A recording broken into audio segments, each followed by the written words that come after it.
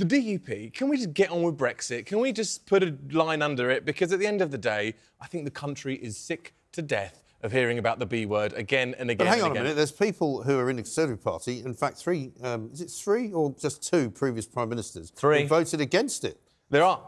Three leaders. Three leaders. So Ian Yeah. Duncan-Smith, Yeah. Liz Truss, Boris Johnson voting against it, as well as Priti Patel. I feel a bit funny calling profile. Liz Truss the former Prime Minister. She only did it for about 5 minutes. Yeah. It doesn't really count. I mean, you can take that one out. Extraordinary Just to have a take job that one for out. 44 She's getting days. the money with $100,000 a year for 150? being yeah, then Yeah. you can class her as an ex-prime It's minister. a bit like one of those guys that was manager of England for one game. You go, oh, I was England manager. And you go, well, not really. Really. Sam Allardyce is a mate of mine. I still feel sorry for him, to be fair, but there you go. Is Liz Truss the Sam Allardyce? I think she is, actually. Yeah, I think she might Except be. she didn't get stitched up by the Telegraph. No, but I just think we want to draw a line under Brexit, and the DUP are trying to keep us talking about it. Well,